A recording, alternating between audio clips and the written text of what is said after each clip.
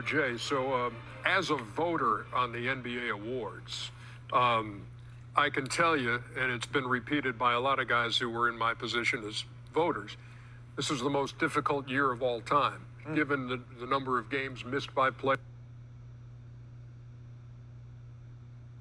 that kind of thing.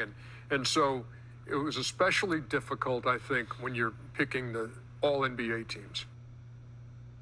First, second, and third teams. Well, we'll tell you how y'all did in a second now. I'm afraid you will. Here we go. Here's the first team. Steph Curry and Luka Doncic. The Joker, who's the MVP. Kawhi Leonard and Giannis. So? Let me see the second team for you. I'll be okay.